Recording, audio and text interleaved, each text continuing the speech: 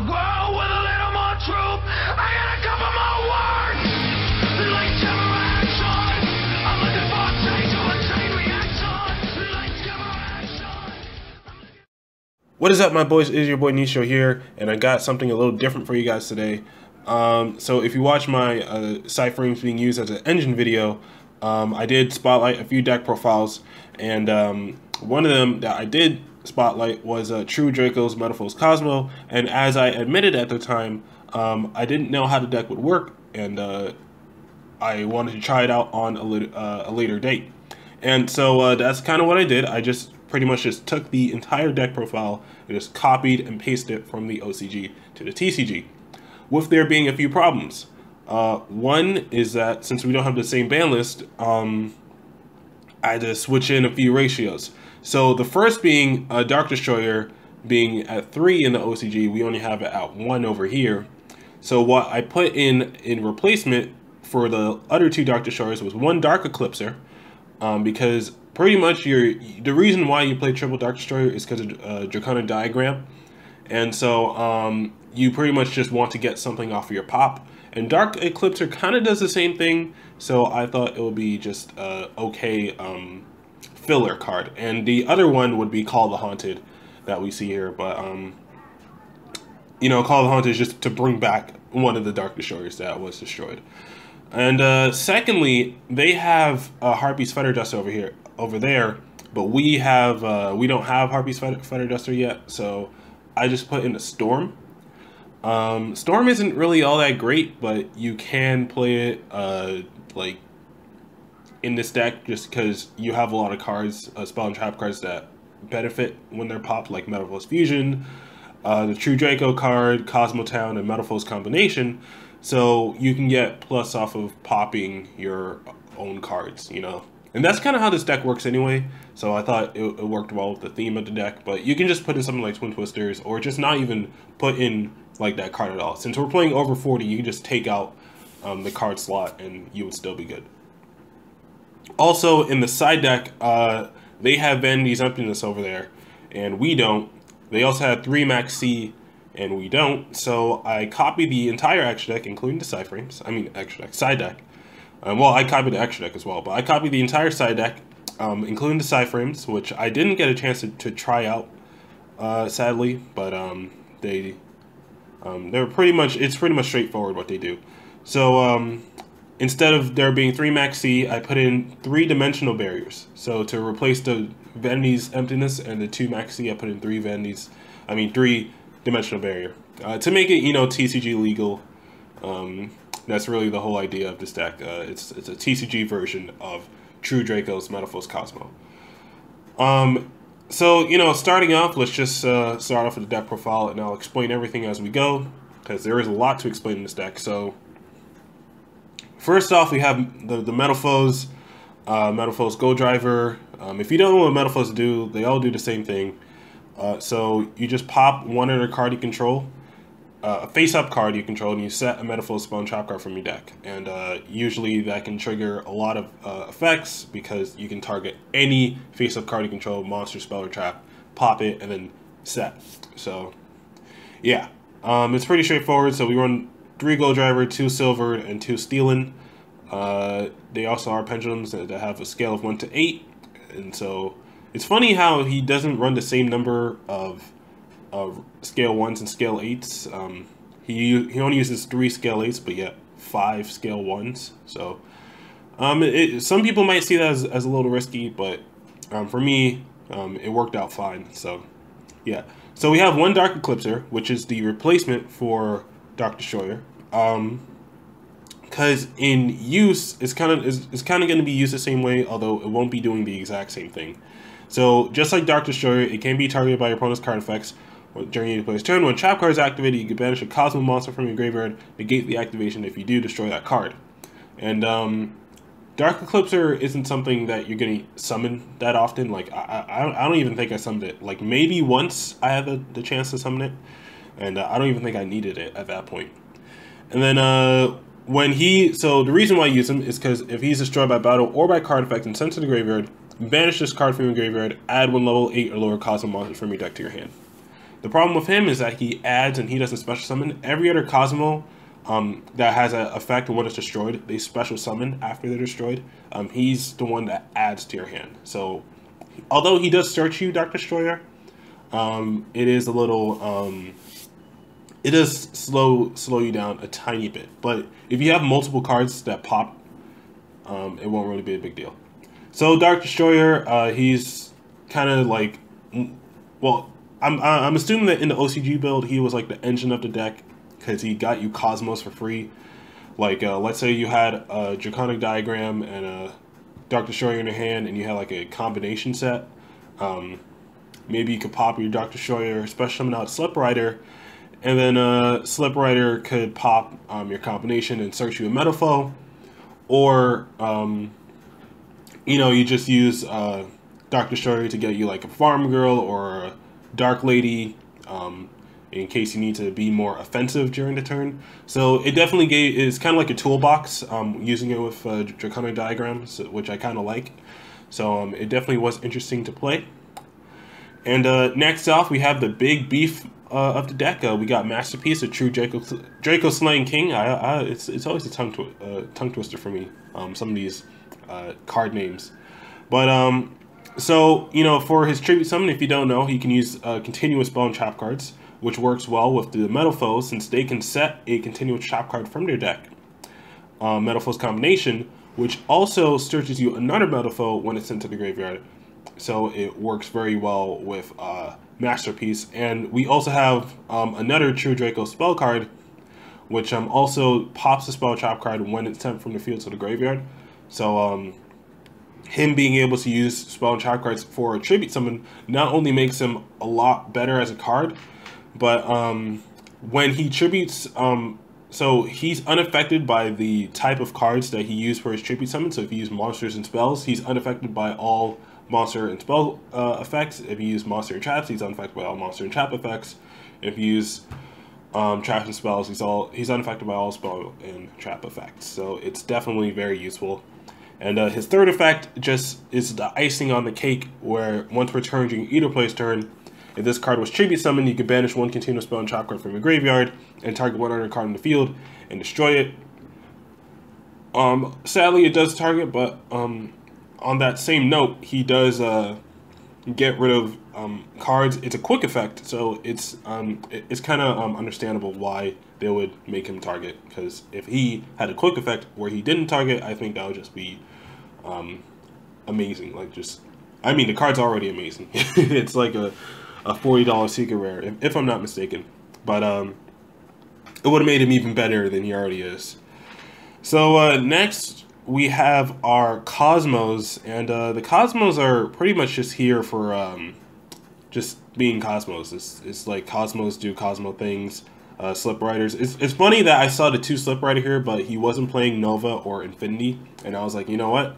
Good on you, mate, because you didn't take the gimmick and ran Nova and Infinity just because you ran Sliprider. I saw a few Kozmo players in TCG do that. It's not the best way to use your Slipriders, and it might be like a bit of a gimmick because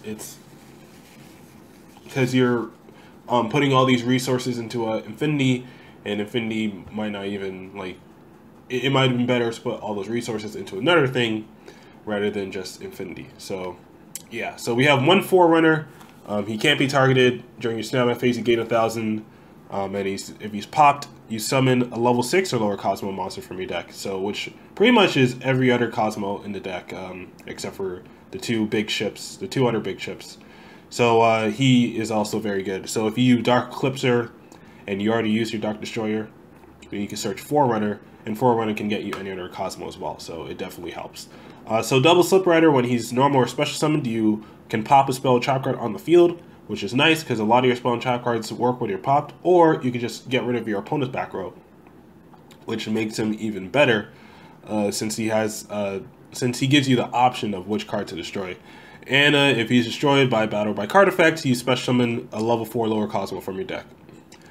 So it's okay. So Dark Lady, I love Dark Lady's effect.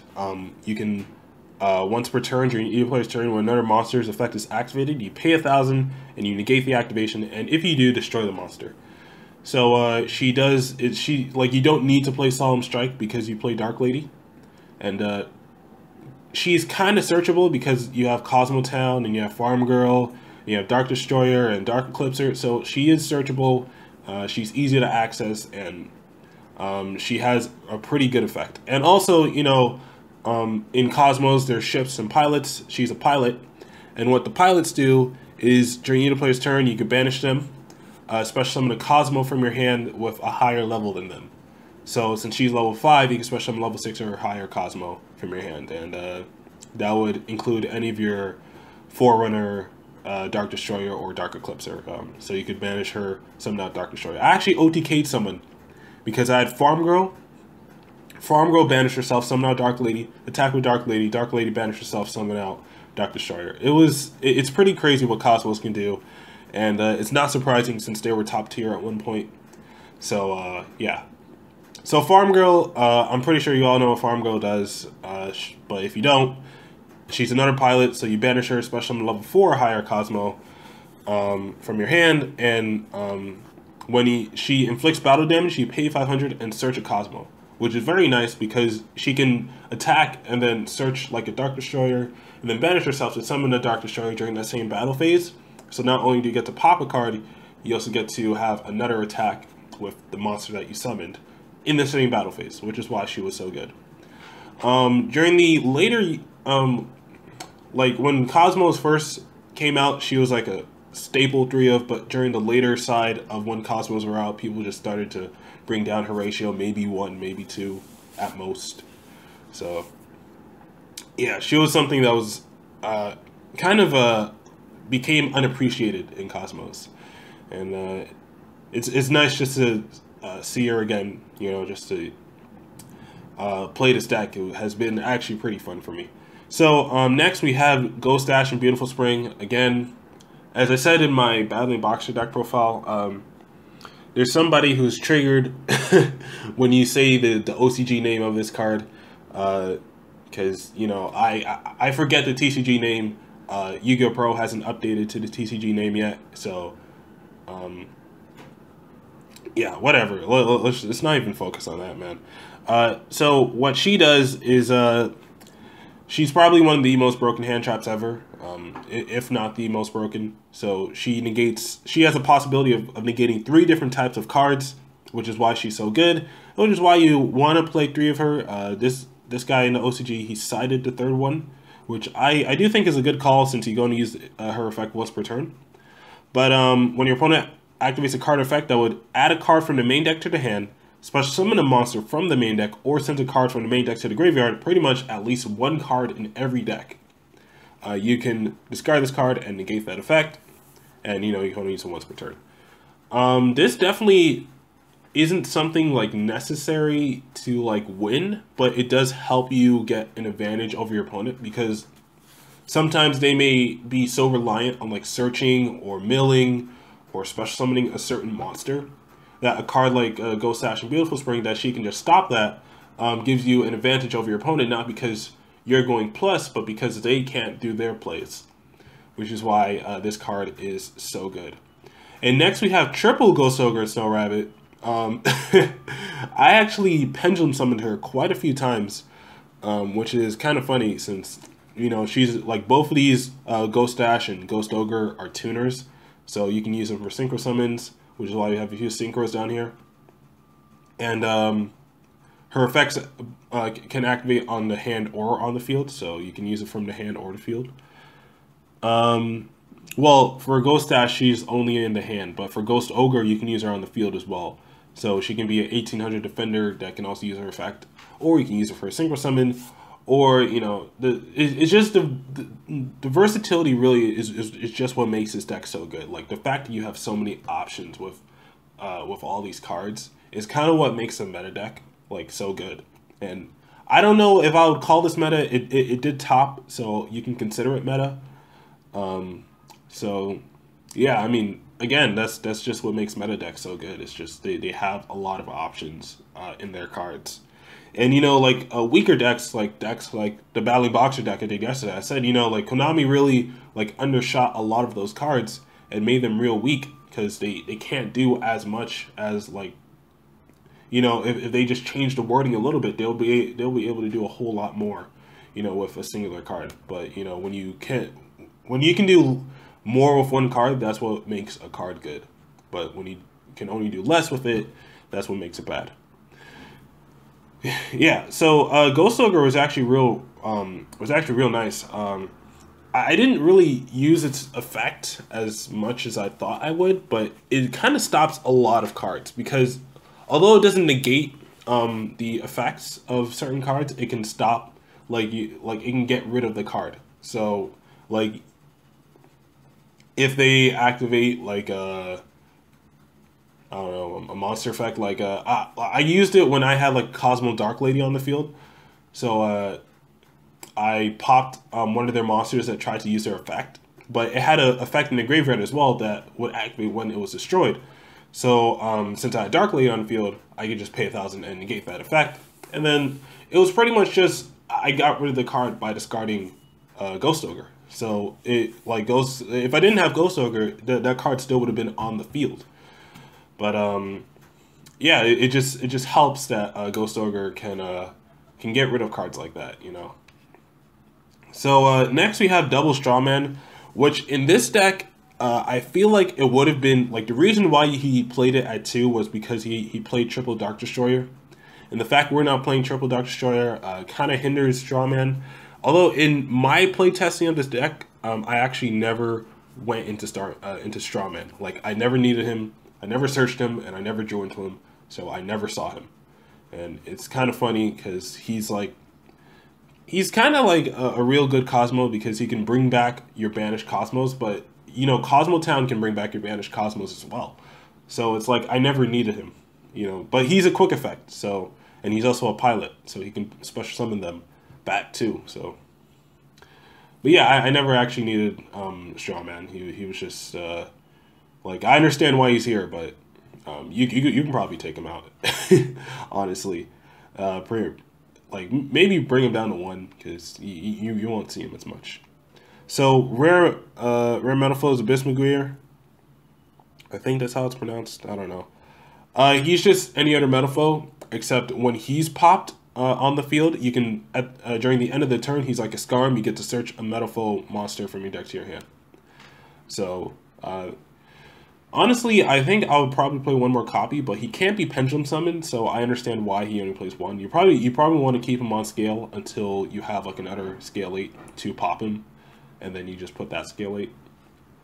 Or, you know, you can just use him as like defense and then search another Metalfoe next turn, so it's pretty nice. One Tincan, I like, Tincan is probably the, how do I say, the, you know, like a pantheism of the deck, like the banish effect of pantheism, where you get to search 3 and then your opponent picks 1.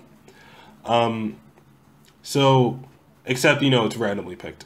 So he's a pilot, so you banish him to summon out Kozmo that's a higher level than him. And once per turn during the end phase, you pay 500, reveal 3 Kozmo monsters with a different name from your deck, your opponent picks 1, and you add it to your hand. Now, this is foolproof when Dark Destroyer is at 3. So, like, you just pick up 3 Dark Destroyers, you get 1 to your hand, other 2 to grave, and you're happy, right? But, you know, unfortunately, this is America, and TCG, we don't have Dark Destroyer on 1, so you kind of have to pray that they pick Dark Destroyer. But you do still have Dark Eclipser, and you do still have Forerunner, and Sliprider, and Dark Lady, so you do still have options. Like, you don't have to just pick Dark Destroyer only.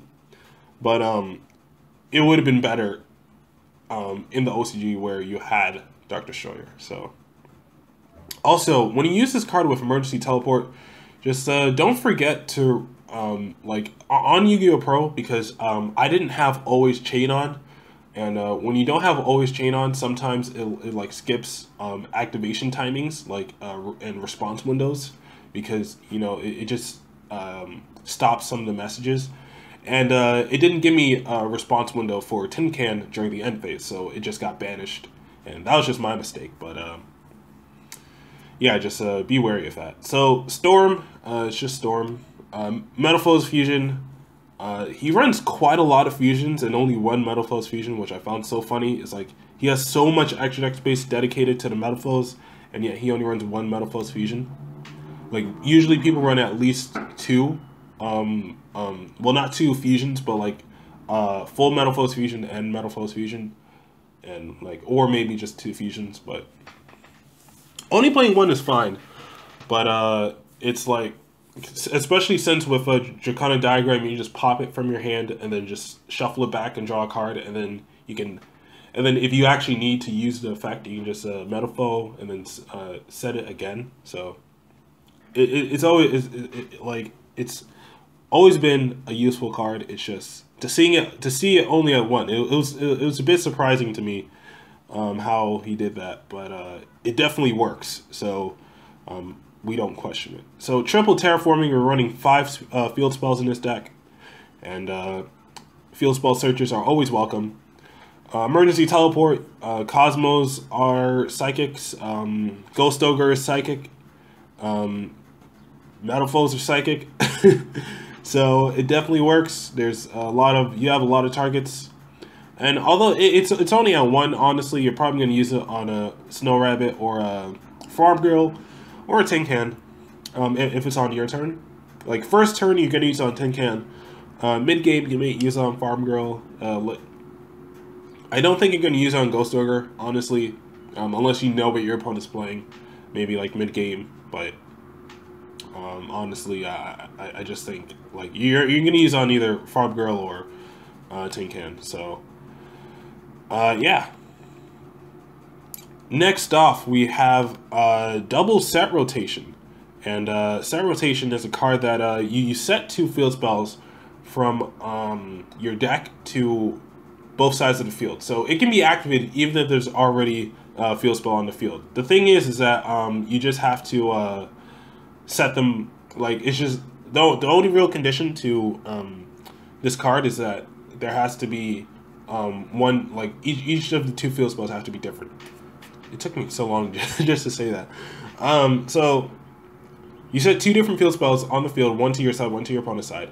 And while those 2 set field spells are on the field, so while either of them are on the field actually, neither player can activate field spells and neither player can set another field spell, like over it. So you play Draconic Diagram and Kozmotown, right? So if you activate set rotation, you probably want to put like Kozmotown on their side of the field and Draconic Diagram on yours, or vice versa, depending on what you have in your hand. Because if you use like Sliprider or yeah, I guess Sliprider. I don't see any other way to pop spell and trap cards in this deck. Oh yeah, and Storm. If you use Sliprider, if you use Storm, if you use yeah, I guess that's it. Masterpiece even, or the True Draco spell card that we have here. If you use any of those to pop your opponent's spell card, field spell card, you can. It goes to your graveyard. So if you put Kozmotown on their side of the field, you're gonna get a search for a Kozmo, or if you use like if your opponent is using a field spell card and you don't want them to get the field spell's effect, you can just activate set rotation. Since it's a quick play spell card, you can use it during your opponent's turn, set a field spell to their side, so they don't get to use their field spell. Like if they're using a Draconic Diagram, you can, when they activate Draconic Diagram, you can use I forgot his name, set rotation, and set field spells to both sides of the field. So it not only does it's kind of weird because it does hinder you from activating your field spell. Like even if your opponents get destroyed, you still can't use yours as long as yours is set. So you'd have to pop your own field spell as well, which is kind of why I play Storm. I thought Storm was a nice choice, but other than that, it doesn't really allow you to like activate your field spells. Like it doesn't give you the power to activate your field spell once one leaves. Like both have to leave, which is kind of sad, but it's fair. And at the end of the day, you're only using it to really search, to either stop your opponent or to search yourself. So it's Good ratio at 2. You could probably set it out, but you know, it's main deck because, you know, it has that versatility again. So Succession of the True Dracos. This is another card, another True Draco card that you can search with your Draconic Diagram.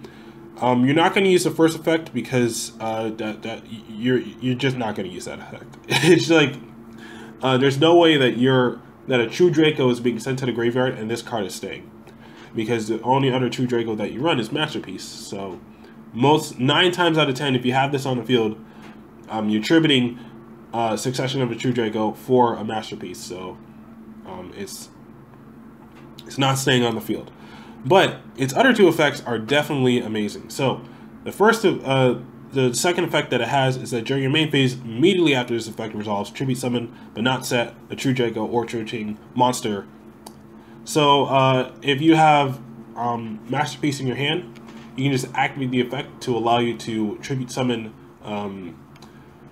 Masterpiece. The only real condition is that Masterpiece, you know, as long as you have the actual, you know, like summoning conditions ready for Masterpiece, like you have 2 cards to tribute, pretty much. And since it's an effect that allows you to tribute summon, it's pretty much a double summon, since it allows you to summon twice. So, like, you can do all your normal summons and do all your shenanigans, and then after that, activate your Succession with True Draco, and then get to normal summon out your Masterpiece because of this one card. And, you know, lastly, as I mentioned earlier, when it's sent from the field to the graveyard, you can target 1 spell trap card on the field and destroy it. So, whether it's set rotation, whether it's you're targeting your own combinations, or you're using, you just want to pop a spell trap card on their side of the field, Succession of True Dracos, it's definitely a nice card. And I think it's nice that he like went minimalistic on the True Draco ratios, because it definitely worked out. It didn't like get in the way of the other decks. So I think a lot of thought was put into the way that this deck was made. So I really just appreciate how he did that.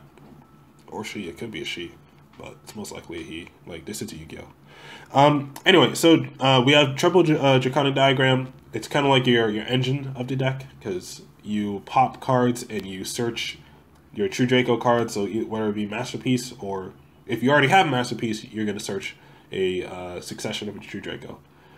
Works well with the entire deck, no complaints here. It's kind of the same thing for Kozmotown. He only plays that 2. He side decks the 3rd one. I never really found a situation where I felt I needed to side in a 3rd Kozmotown. Maybe if you're playing like Heroes and you face a Dark Law, then you could side in that 3rd Kozmotown. But other than that, I don't think that would be a situation. Yeah, Kozmotown is you can return your banished Kozmo monsters in case you activated Draconic Diagram earlier on a Dark Destroyer and the Dark Destroyer got banished. You can, if you have Kozmotown in your hand, you can activate Kozmotown after and get back that Dark Destroyer for a few life points. It kind of shuffles back that hand, so in case you have like multiple ships in your hand or multiple high-level Cosmos in your hand, you just shuffle them all back and draw that same number of cards from your deck. So it definitely is helpful in that manner. And if it's destroyed while on the field, you get to add a Cosmo card from your deck to your hand, which worked especially well with the Metalfoes, because Metalfoes pop another card on the field to set their card. So using it with Kozmotown was definitely helpful. So we have triple Metalfoes Combination. It's the one you're probably going to be setting when you activate your Metalfoes. Maybe you might set Fusion, but that's only when you need Fusion. Most times you're going to be setting your combinations.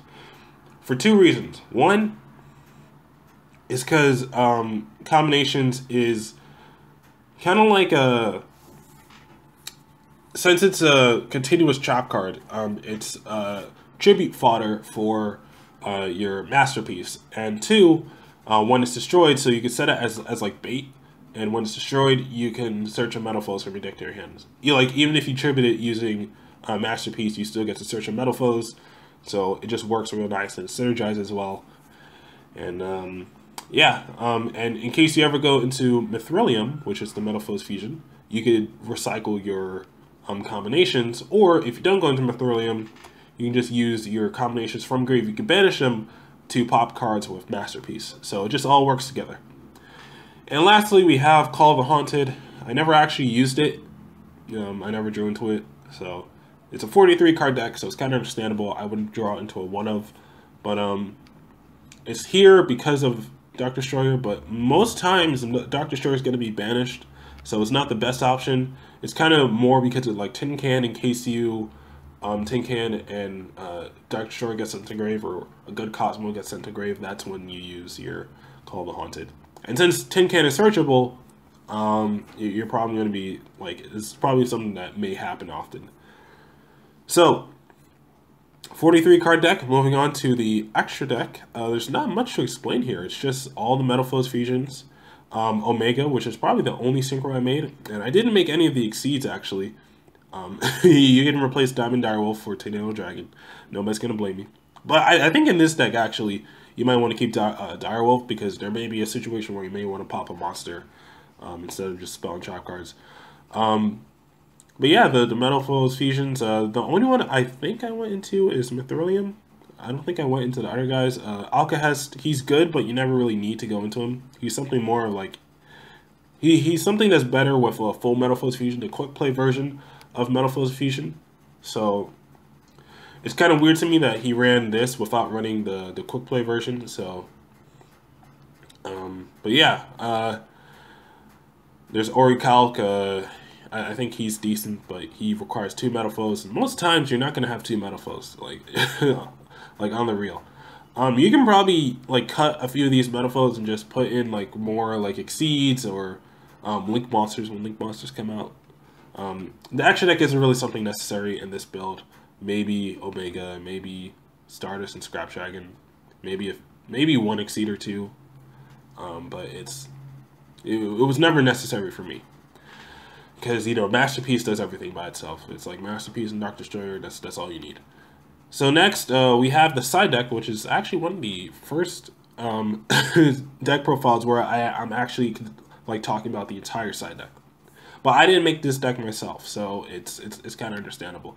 So we have the Psy-frames. The Psy-frames are here because A, you can pop your own cards and leave your field clear. I'll talk about it. I talked about it more in my Psy-frames used as an engine video. So check that out if you really want to see an in-depth explanation to how Psy-frames work. But yeah, they're here just to negate monster effects. And Ghost Dash at 3 in case you're facing a deck that really focuses on milling and like special summoning. Maybe like Infernoids, maybe Light Swords,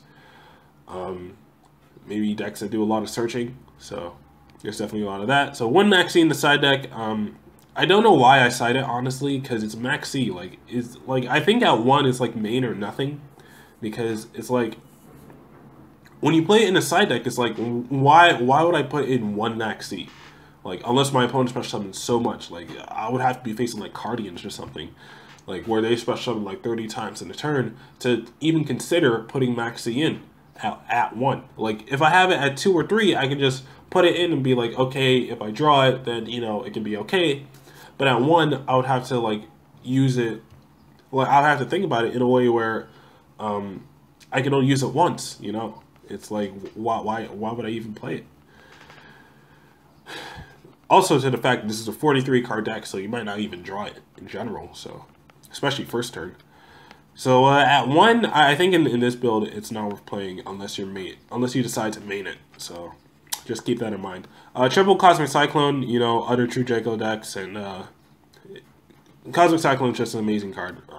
This format, so yeah. Necro Valley, because A, it's searchable. B, it stops Light Swords. You know, it stops so many Fairy Tales activations that I couldn't even count. There are so many times. Well, since it's a side deck card, when you side it in, you only really like see it like maybe once in a while. But when you know the deck that you're facing, like game 2, game 3, and you side this in, and it's like, okay, you activate it, your opponent's just gonna look at you like, what? Because it does hinder you as well, because your Cosmos can't banish themselves. And Masterpiece can't banish these its effect to pop a card. But at the same time, your opponent can't banish their cards. So if your opponent relies heavily on banishing their cards, like if they rely on like Fairy Tale Snow for like protection, then they wouldn't be able to do that because they're now Necro Valley's on the field, and they can't banish any monsters from their graveyard. So it definitely is a good floodgate. Just, you know, you have to know when to set it in. It's searchable, you have triple terraforming, and you know, you can play with set rotation in case you just need something to set rotation.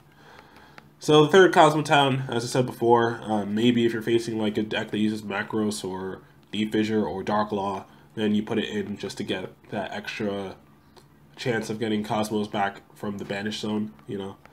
Triple Dimensional Barrier, I also explained.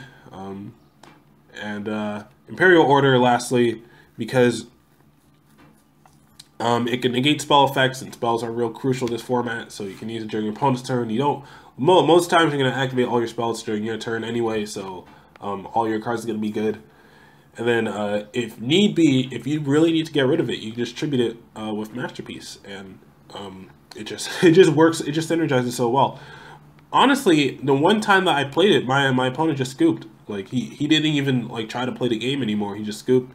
He just left the duel, and it was on, like, second turn. And that was actually the duel that I messed up with Tincan and Emergency Teleport. And this guy just scooped straight off the bat, so. Just because I activated a single parry order. He was playing Blue Eyes, so I guess it was understandable. But yeah. That's really all this deck has to offer right now. Quite an interesting deck. I might do more OCG builds, just copying OCG meta builds more often. I mean, net decking isn't healthy when you don't know what you're doing, but when you take the time to learn and play test the deck for yourself, and then, you know, use it for yourself, that's why, you know, net decking is something that's real helpful. And I think a lot of players learn that, you know, it's like not everybody can come up with these type of strategies by themselves. So it's nice that we have like these places where we can just bring our deck ideas to each other and be like, that's cool, I'll try it out, you know. Yeah. Again, well, I don't know if I said this before actually. I'll leave the duel videos in the description if you guys are interested, if you even made this far. If you made it this far, put a hashtag t.d.m.k, which stands for True Draco's Metalfoes Kozmo. That's what I used when saving all these video files. I didn't want to save it like as like True Draco's Metalfoes Kozmo. I didn't want to write that out 30 times, you know. So I just put t.d.m.k. So put a hashtag t.d.m.k if you made it this far. You know, so I know who's watching and who isn't, or if I even should go this far. But, you know, there definitely is more deck profiles coming forward this week. Quite a few interesting ones. So I'll see you guys on the next one. Peace.